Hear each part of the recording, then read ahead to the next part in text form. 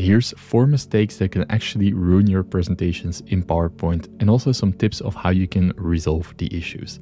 Let's start with number 1, which is overloading your slides.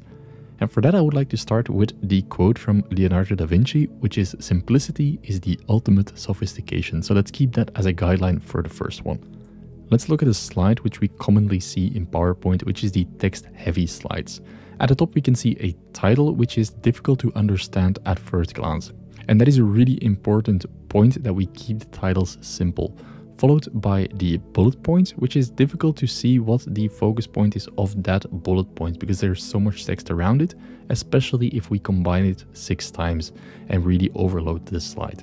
So what I would do in this case is I would remove the title and keep it shorter. For example, 6 reasons to avoid overloading slides, which is a lot lighter to digest. And we also highlight the word avoid overloading, which is a keyword, in yellow, so it pops out extra. Then we combine it with the bullet points, which we have converted into actual bullet points and standalone parts. We have the nice circle with an icon, a subtitle, which is the key message of that point that we want to emphasize, and then the text below to give some extra clarification.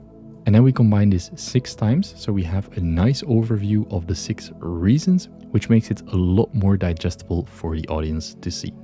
Now let's jump into the actual slide, and here we can see the title. Yeah, that's just a rephrasing of the title in a more simple way, where we use a white title and then we select a few words and we just give them a different font color to make them stand out more. For that we use yellow, so we have a consistent theme in the presentation. The bullet points are quite simple. We've grouped them together. So if we ungroup this, you can see there's multiple elements. There's a circle in the background. There's an icon, which we have used from the icon library in PowerPoint here, the standard stock images and icon library. And then we have a nice text box with all capital letters in yellow to really focus on that element, that most important keyword of the bullet point. And then below we have the text in a reduced format, so we keep it short, crisp and simple. Looking at the first example, the first bullet point, it was overloaded slides can overwhelm the audience. That is the first sentence here. We already know we're talking about overloaded slides, so we don't have to repeat that. We've put it in the title itself. So the key thing here is overwhelming the audience. So that is why I put this as the subtitle. And then secondly, we have the rest of the text, the reason behind it, making it difficult for them to focus or remember the key points. And that I've shortened to too much content distracts and hinders memory. Now you can do this manually and look for the key messages that you want, or if you want a little bit more of an easy route, you can copy the text and put it into, for example, ChatGPT or Copilot that is coming in the future, and you can ask it to shorten the message and give you a key title. Let's try this. For each of the bullet points, look for a keyword as a subtitle and reduce the text to 7 to 8 words maximum. And then you paste the text, and then let's see what comes out if we send it. So now it generates for us the shortened version. Of course, I would highly advise you to do it yourself so you know the content, but if you want some assistance by AI, this could be really helpful. So you have the subtitles and then you have a shortened version of your text. So this way we don't overload the audience with our content and we make it a lot more digestible.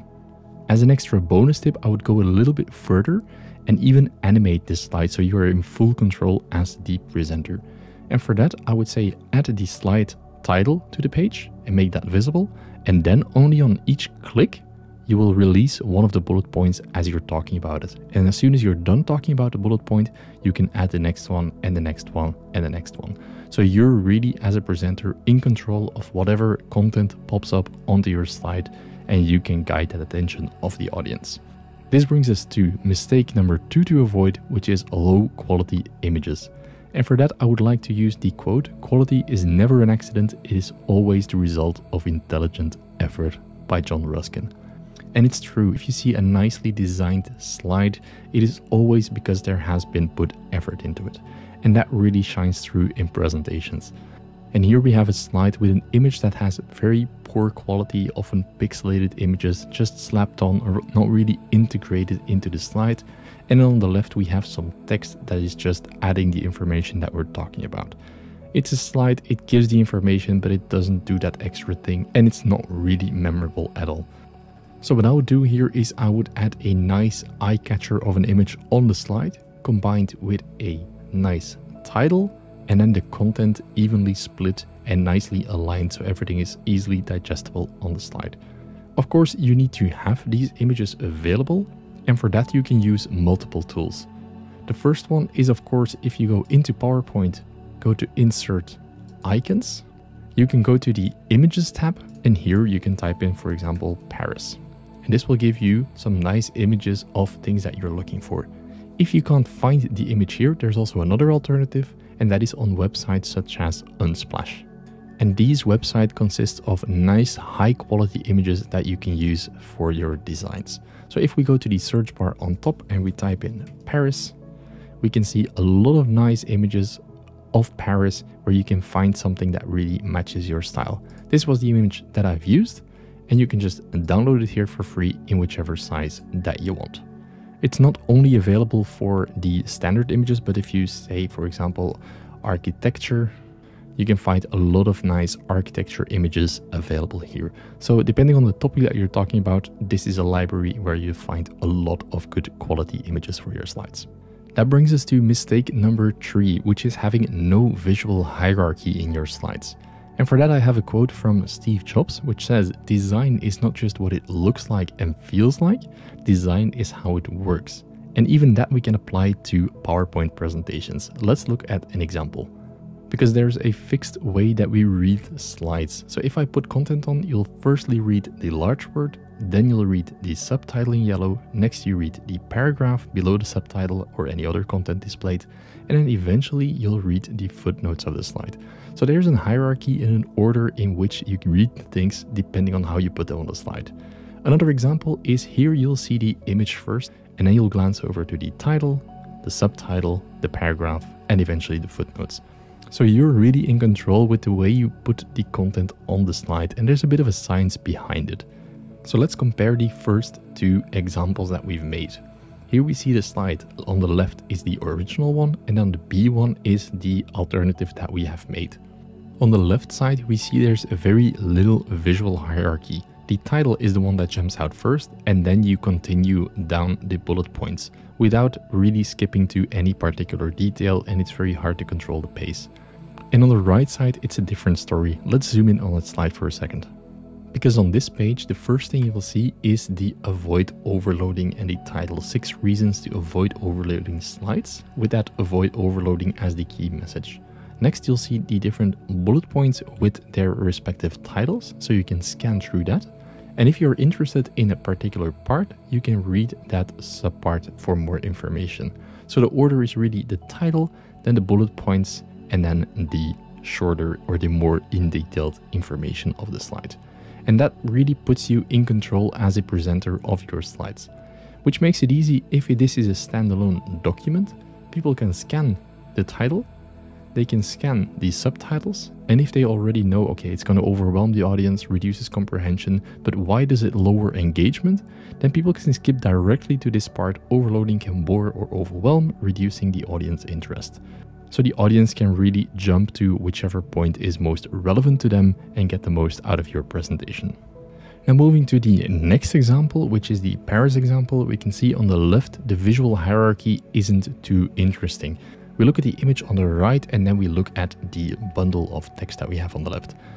And on the right side, it's a bit of a different story. We look first at the image on the right side of the slide, then we jump to the title and then the bullet points where you first scan through, probably through the headlines, and then you go to the more detailed information. So it's a very nice way to transfer information to your audience. So it's important to be aware of the visual hierarchy, that you can influence a lot of how people read your slides. And that brings us to number 4, which is inconsistency. And a nice quote by Charles Eames is, "The details are not the details, they make the design." And what I often see in presentations is that people make a combination of slides. So on the left, we can see this is just a compilation of different slides that they had with very few or very little visual consistency. On the right, we can see an example of a template that is being used with a lot of visual consistency in between the slides. Let's look at that in a bit more detail. Looking at the inconsistent slides first, what we often see here is we have a title, but then it's followed by a different slide with different fonts, different placement of the images. One has a shadow, the other one doesn't. On the next font we use all caps, then we use smaller letters, different style of images, or totally different backgrounds with shadows and shades on the images, very often because you have copied that slide from a previous presentation where it did fit, but if you then compile them together, they no longer fit at all. So this is unfortunately an example which you come across a lot in daily life, where people just throw some images, charts, visuals together with not a lot of consistency along your slides. A different way of tackling this is using one consistent font and color palette in your entire presentation, and also the way you display your images. This is an example of a black and yellow template that I've made, where you can see the images are black and white or gray tints, and then we have the accent color of the yellow combined with the dark template in general. Everything that is a title is in the same caps, the same font, use the same font type, the alignment is all the same across the slides. And that gives a cool, consistent look and feel of your presentation, which makes it very professional to look at. If we look at the overview of the template here, we can see some examples of what a visual, consistent look and feel can look like in your presentation. And this will really help with the audience retention and the audience engagement throughout your presentation. It makes it look a lot more professional than just slapping together some slides from existing presentations. If you're interested in learning how to make this overall consistent presentation, please watch the video on the screen right now.